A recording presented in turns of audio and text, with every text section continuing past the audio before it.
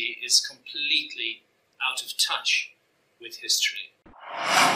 Here is Sumer in Mesopotamia. This is the famous ziggurat of Ur, which is known as Ur of the Chaldees in the Bible. And this structure has been renovated many times, including most recently by Saddam Hussein. But this structure is about 4,100 years old.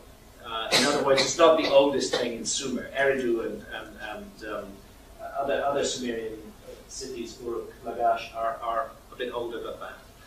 It has a background which archaeologists have traced, but this big structure, about just over 4,000 or so years old. You can see that it's a mud brick structure. It's very nicely done. They have beautiful tile floors, very extensive brickwork. Obviously, this was an evolved civilization at that point. And interestingly, Sumer has a myth of the flood. In fact, it's a fundamental myth to understanding ancient Sumer. It's in an epic called the Epic of Gilgamesh, the tablets of which have survived. And it's interesting when you look at the Ice Age, what happened in the Arabian Gulf, the Persian Gulf, which is that that's how it looks today. But during the Ice Age, there was a gigantic river system ran through the Persian Gulf that combined streams of the Tigris and the Euphrates, and it was a green and pleasant valley, very suddenly flooded sometime after about 12,000 years ago.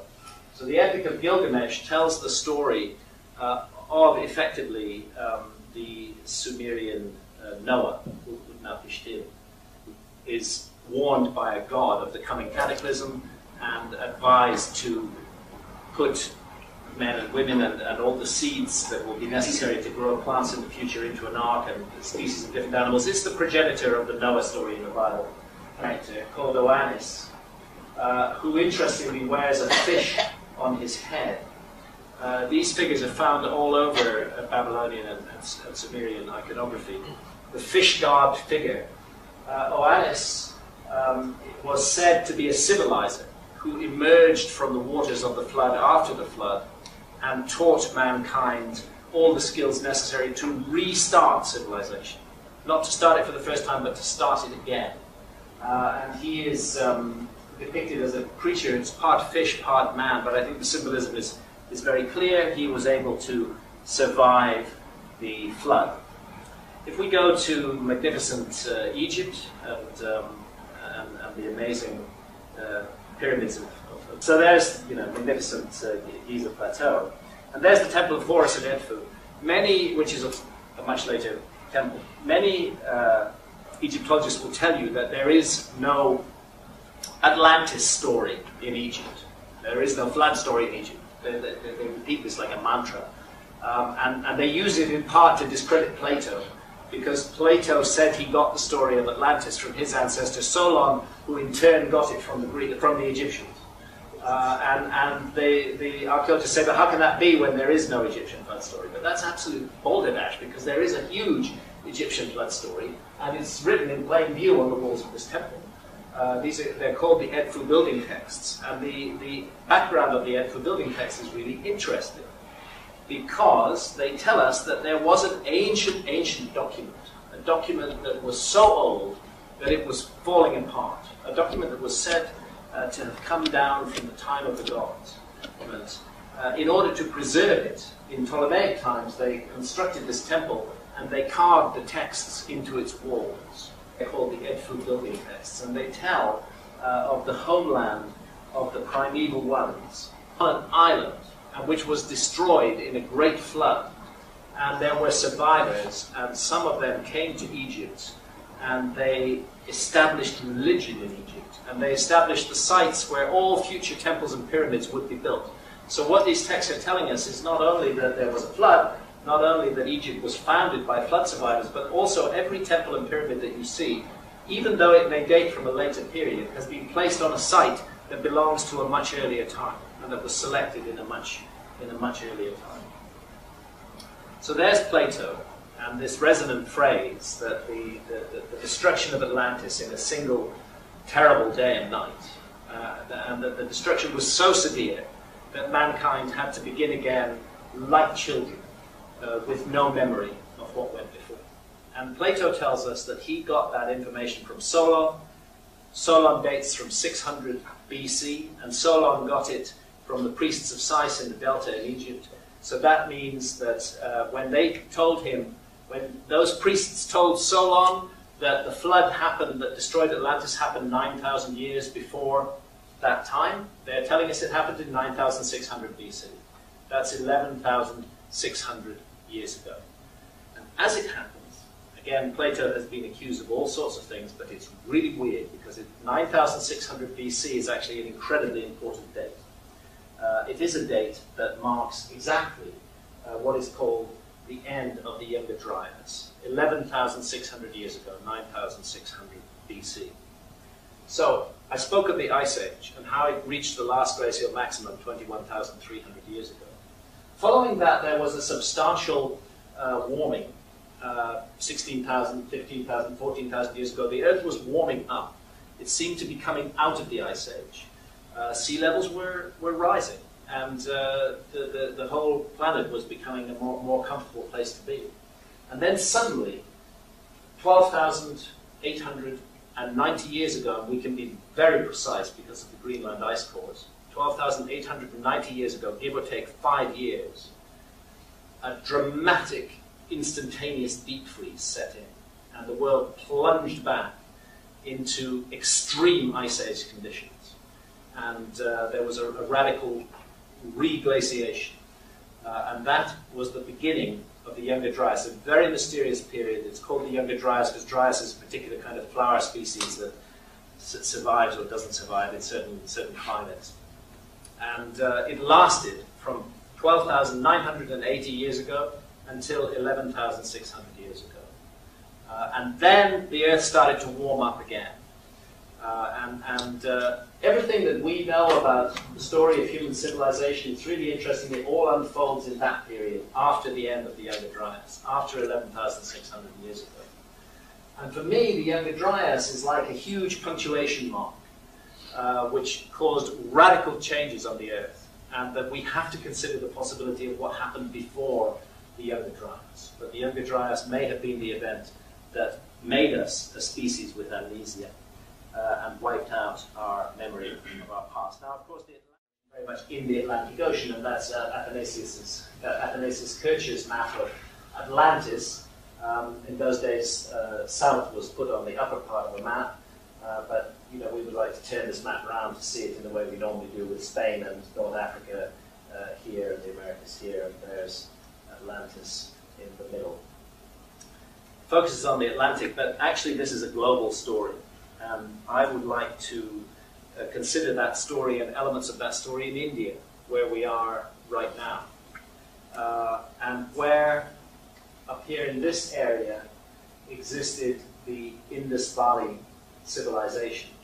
A civilization that coexisted with Egypt and Sumer, and was of at least equal scale, and was a very advanced civilization. And this place is one of the ports of that civilization. It's called Lothal, and it's not beautiful to look upon, but this is what remains of a huge dock that was built at Lothal. This was a seafaring civilization more than 5,000 years ago.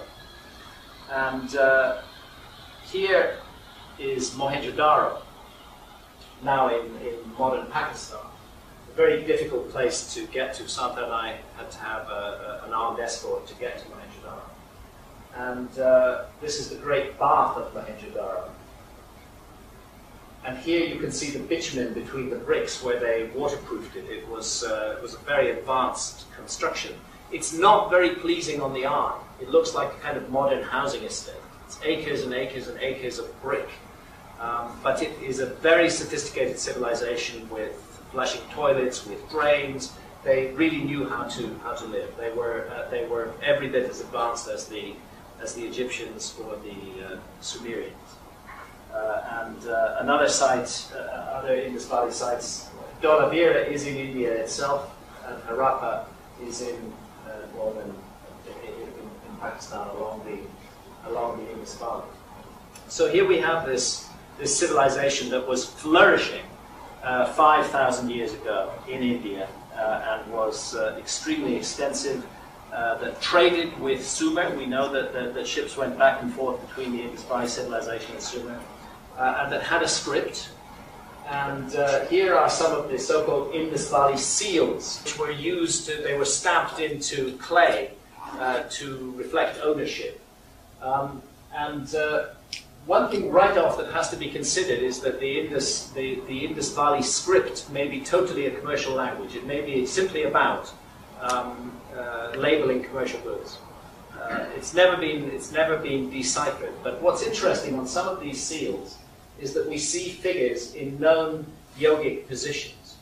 This position is not such a difficult one to do with the feet turned forwards under the body, but this position, where, as you can see, the guy's heels are actually forward and the toes are back underneath his buttocks.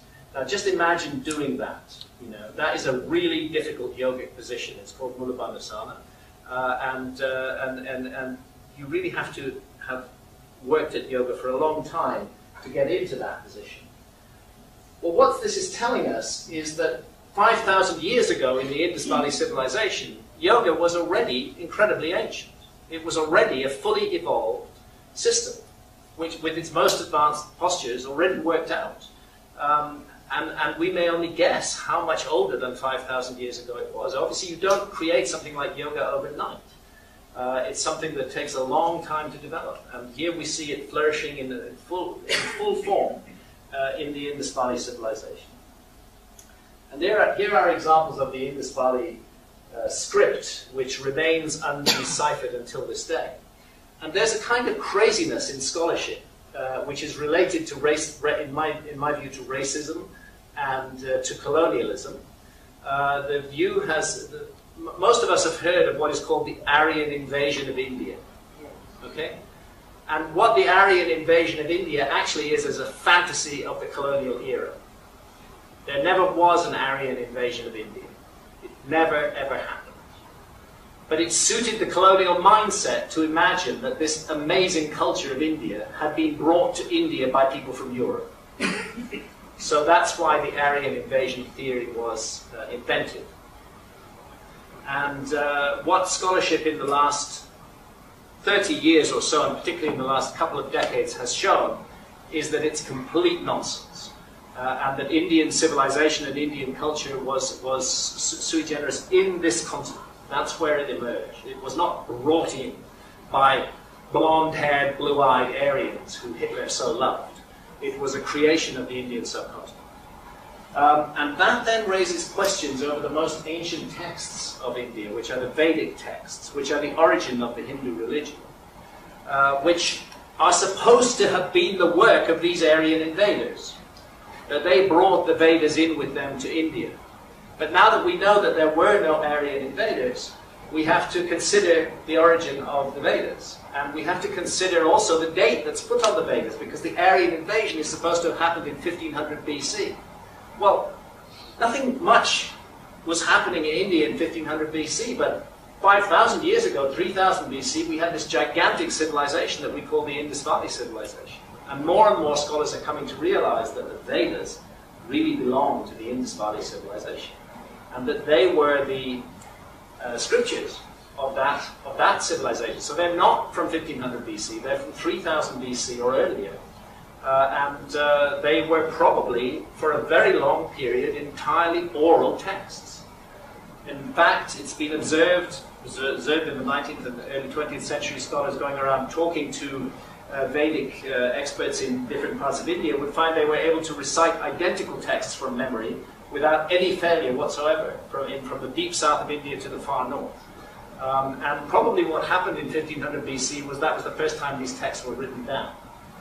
Previously they had been oral texts. So we have to consider the mysterious information that is conveyed in the Vedas now, which can no longer be dismissed as simple myth or imagining. The constant references to oceanic travel in the Vedas, not the work of nomadic people, but the work of seafarers. Detailed knowledge of the sea and descriptions of the ice caps in the Himalayas melting and of huge floods pouring down over the land.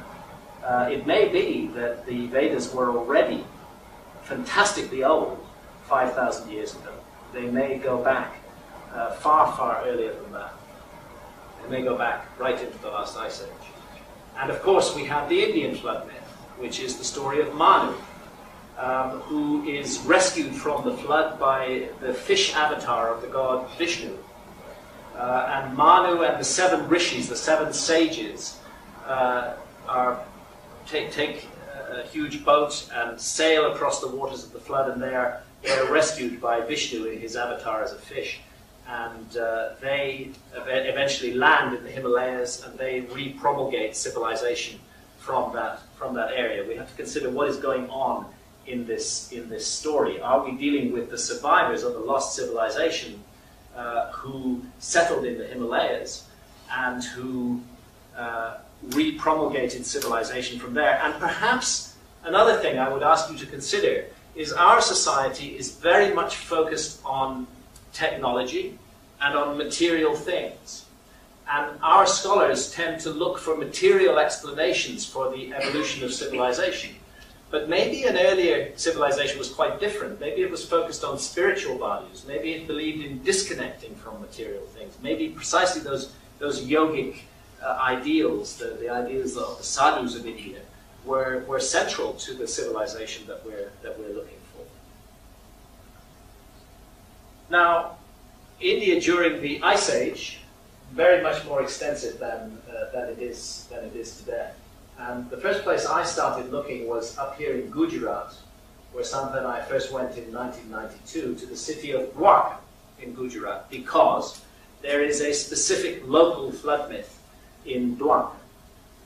And that flood myth concerns the god Krishna, and it concerns the beginning of what we call the Kali Yuga, which is the age of strife and darkness that we still live in today. That Kali Yuga was brought on by a flood, and actually if you work with the Indian texts, you can date that to around 3100 BC, which is very close to the date of the beginning of the Mayan calendar. There is Dwarka today, and there is the story of Krishna. It was the city of Krishna. It was a wonderful city, but eventually the flood came and destroyed it. And it so happens, this is where we started our diving in India, is that underwater off Dwarka are extensive submerged ruins. In other words, the flood myth turns out to be true. And there is no way to date those ruins. There is no dateable artifact that has ever been found. They are large stone ruins at the bottom of the sea off Dwarka in Gujarat. And it's a sacred city, rather like Varanasi, and many rituals there are performed in connection with this lost city of Dwarka. Then, if we come in a little further down from Gujarat to the Gulf of Cambay, there was this extraordinary finding in the early 2000s of huge cities at the bottom of the Gulf of Cambay, 40 meters underwater. They'd been submerged for more than 12,000 years. And they were found with side-scan sonar. It's impossible to imagine that that these are natural features. Up to today, they have never been dived on. No submarine has ever been sent down. And the initial dredging work produced many man-made artifacts from those 2 cities which lie on either side of ancient river courses, but then all the work was stopped, and since about 2002, it's never continued, and I honestly can't tell you why. If we go to South India, we find a huge flood myth of a lost land called Kumari Kanda. And we are told that it was a highly civilized place, and that it was destroyed by the gods in a single terrible day and a night. Guess when? 11,600 years ago. Exactly the same date that is given by Plato for the destruction of Atlantis. And interestingly, if we use the latest science to look at sea levels at that time, we find that southern India was vastly extended into the Indian Ocean. That the Maldives Islands were much larger than they are today. And we do still find pyramids on the Maldives. They're quite small. That's an aerial shot of one of the little pyramids on the Maldives, and that's a pyramid. You can see the wall of the pyramid there in the Maldives itself. In Kanyakumari, at the very southern tip of India, this myth is preserved and elaborated to this day. So there's a huge memory of lost lands to the south of India. And here we find, as it was during the Ice Age, Sri Lanka was joined to South India. This is the feature called Rama's Bridge between Ramaswaram and Sri Lanka. And you can still see huge stone structures in the water there. And we have dived at Kumbhar and at Mahabalipuram. And in both places, we have found major underwater structures. We've dived with Indian archaeologists at these sites, and nobody is disputing that these structures are man-made and that they've been underwater for 12,000 plus years. But again, for reasons that mystify me, this is Mahabalipuram, where I did my first ever swimming lessons when I was about 5 years old, and I lived in South India. It was quite strange to end up going back to Mahabalipuram as an adult and scuba diving there. Went there with the scientific, these are the rock-hewn temples of Mahabalipuram on the shore. These are the fishermen who told us about the underwater city. And we made a big expedition there with the Scientific Exploration Society from London. And lo and behold, exactly as the fishermen had told us, there are indeed cities underwater off the coast of Mahabalipuram. And they go for 5 kilometers out from shore.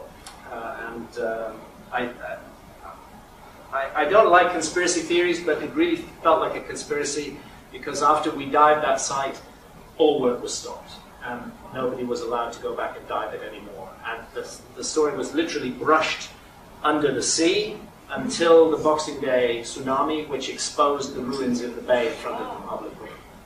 And nobody could deny anymore that there were ruins there. And now a little bit of archaeology is going on at the site, but it's going on at in what's called the intertidal zone, at a depth down to just about 5 meters. They're not going out into the deep water. It's like a deliberate refusal to consider the implications of this site. I'm putting my diving knife in the gap between blocks there. There are very extensive walls, and there clearly was a city there, which is now submerged. And at Tiruvannamalai, inland from there, is this amazing red hill called Arunachalam, with a huge temple complex at the base, and a myth there of how in the time of flood, this is where the sages, this is where the rishis go to preserve the knowledge of the Vedas, that it's a place of refuge from the flood. And there's a tremendous place to explore, Tiruvannamalai, and a wonderful climb up the mountain. And it's full of sages and rishis and holy men to this day. In fact, there's one guy up there who's had his arm above his head for the last, 30 years. I don't know how they do that, but he does. Let's jump east from India. There's submerged India. And let's go off and have a look at Indonesia. There are the Indonesian islands today, the Malaysian peninsula, but this was the huge landmass that was above water during the Ice Age, truly a continent-sized landmass. And this is a curiosity. This is, you would think really that this was in Mexico by the look of it. It looks like a Mexican step pyramid. It looks pretty much like Chichen Itza, actually. But it's not. It's a temple in Indonesia, in central Java, and it's called Suku. How do archaeologists explain this? They say it's just a coincidence that these things look similar to one another. I think that we may be looking at a remote common source which has passed down influence in both places, and that influence continues to flower and to express itself. But what I really want to dwell on a bit tonight is the site of Gunung Padang near Bandung in West Java, which is one of the very exciting new archaeological discoveries. And I was privileged, Santa and I went with our friend Robert Schock and his wife Katie. We went there in December at the invitation of Danny Hillman Natwajija, who is the chief geologist working on the site of Gunung Padang. We went to Gunung Padang because something extraordinary has been discovered there. And I was really pleased that Schock was able to come along and bring his geological perspective to bear on the site. Because it's not archaeologists who are doing this work, it's geologists. Danny Hillman is the senior geologist at Indonesia's Geotechnology Center.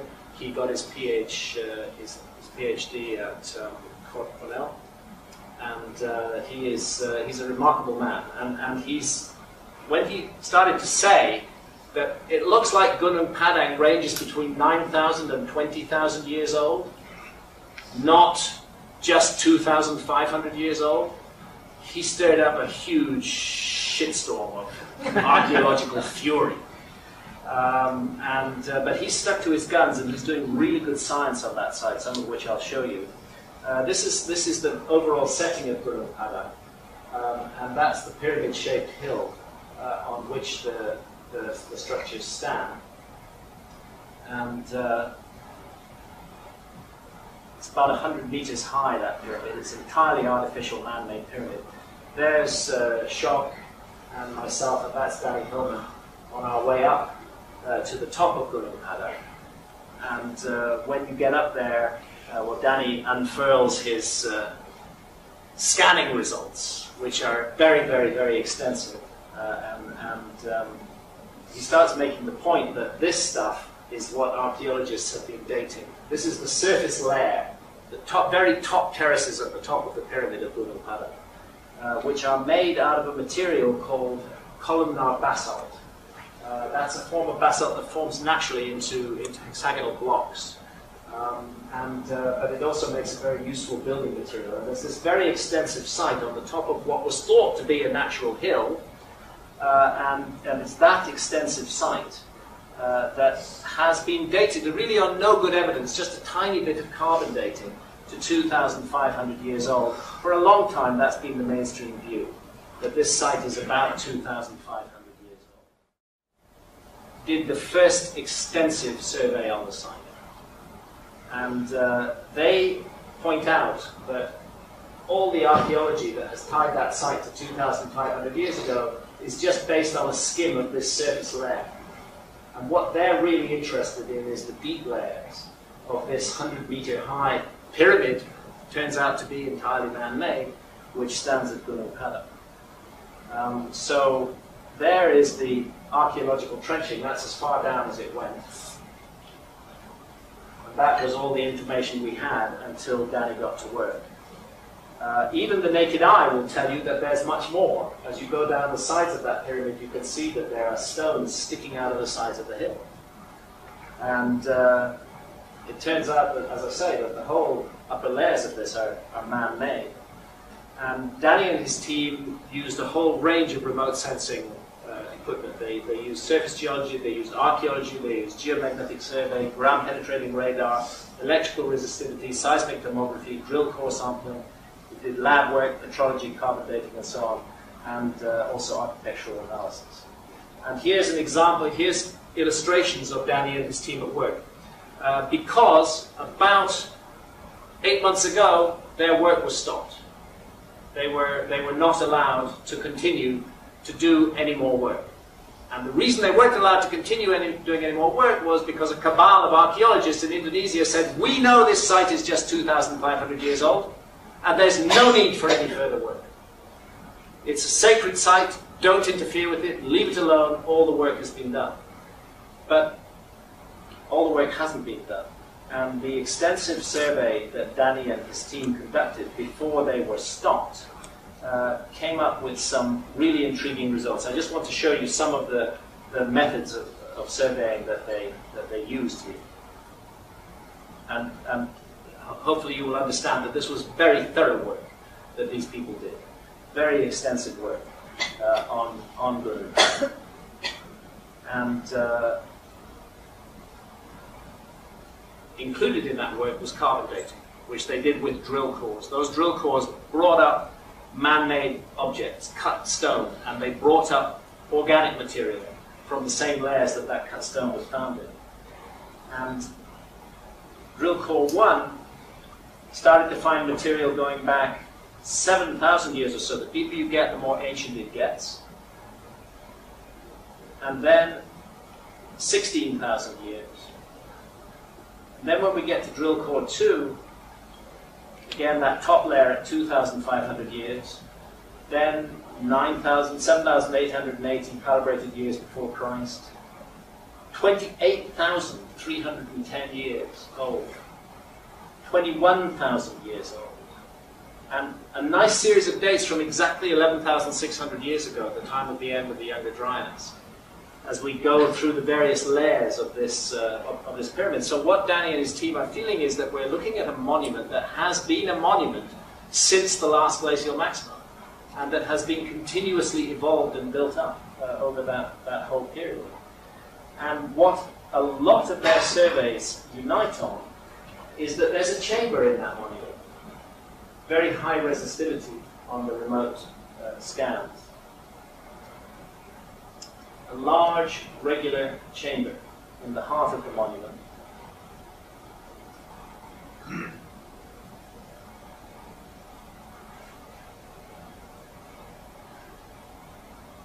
And they're suggesting that it is an artificially altered lava tube.